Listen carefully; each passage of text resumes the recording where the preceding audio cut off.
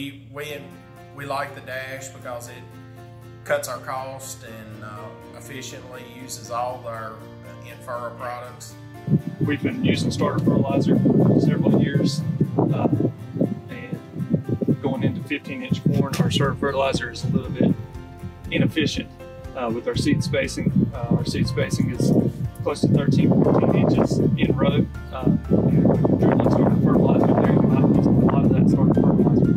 The system like Dash, we can get our concentration back up where it needs to be, even though we're on 15-inch rows, and we're still going to reduce the amount of starter fertilizer that we're using. We decided to try the Dash system because we felt like we wanted to save some money on liquid, where we normally put 1152 deep in the ground with the strip till, and we felt like that would be an efficient way to get that plant off to a quick start.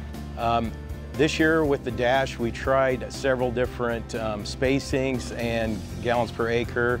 For the most part, we did a 2-inch Dash at the equivalent 5-gallon rate. We felt like going from the furrow jet to this Dash with a lower rate, we felt like we kept our plant health and it looked just as good or maybe possibly better.